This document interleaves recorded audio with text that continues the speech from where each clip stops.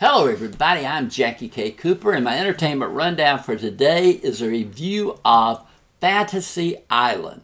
Now, I grew up on Fantasy Island on TV. You know, it had Ricardo Montalban and Hervé Villechaize as the two hosts that welcomed you to Fantasy Island, where all of your fantasies came true.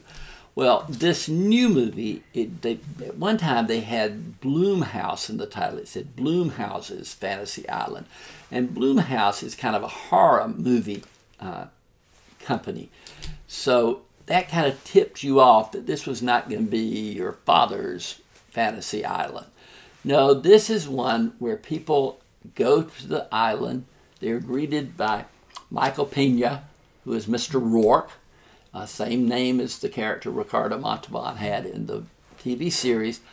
And he tells them, oh, all your fantasies are going to, be lived out, but they will be lived out to the very end. You can't stop your fantasy in the middle. You have to play it out. And of course, everybody's fantasy that's there takes a bad turn.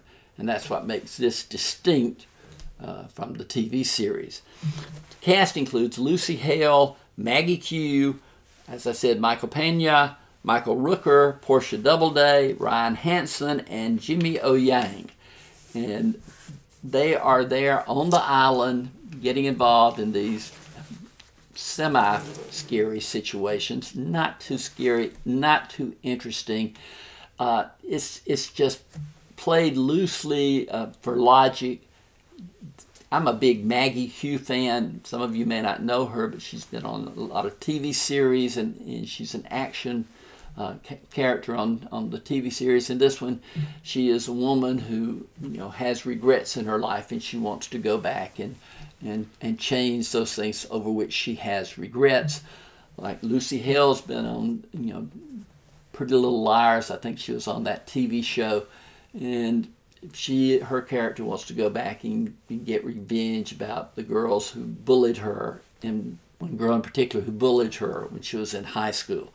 I mean, these are not major things, but they're made to be highly dramatic, and then the mysticism of the island, and whether you can really get off the island once you get on the island. And then they try to at the very end, they try to tie it into the TV series, which just doesn't work at all.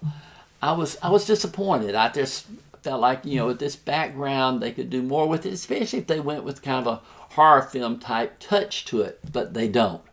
Nothing comes together like it should in this film. It's rated PG-13 because there is profanity and there is violence. I scored it 4 out of 10. It's not even average. It was below average. And, it looks good, colorful, lush settings, that type thing, but just doesn't come together like it should. Reach down there, hit the subscribe button, become a subscriber, keep up with all the videos that we're offering you about the movies, and we'll be here for you. But for today, this has been JackieKCooper's Entertainment Rundown with a review of Fantasy Island.